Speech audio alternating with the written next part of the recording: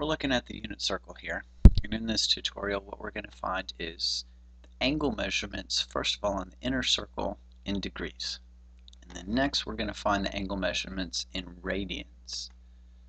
So how I want you to think about this is as this unit circle, the one that's in bold on the outside here, think of it as a clock face. So straight up on the y-axis, that's 12.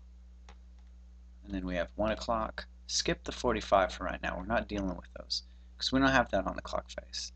Then we have 2 o'clock, 3 o'clock. Keep going around. I'm sure you've seen a clock before. 6, 7.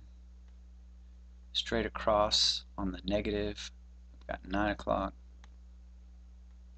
Alright, so there completes our clock face. So if I were to take 360 degrees for a full circle and divide it by 12 hours, I get myself 30 degrees per hour. So in between 12 and 1, I've got 30 degrees. Between 1 and 2, another 30. Between 2 and 3, 30 degrees. So the way that we ordinarily start this is on the positive x-axis, the first point, 0 degrees. So up to the second point, that's 1 hour, that's going to be 30 degrees. Again, ignore the one that's right there in the middle. Going up from 30 degrees, we have 60. Going up another 30, we have 90. So we just keep adding 30. Add 30 again, we get 120. Skip that one in the middle. 150. Of course, the semicircle is 180. Keep going. 210. 240.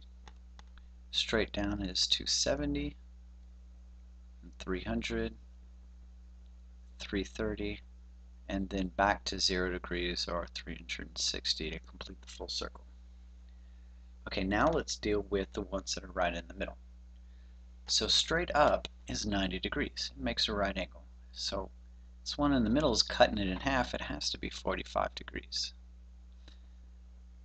Add another 45, I get to 90. Add another 45, I get 135.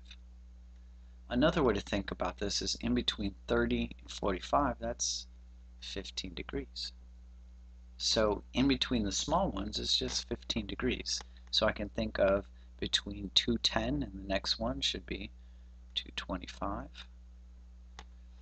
In between 300 and the next one should be 315. So that completes all of the degree measurements on the unit circle.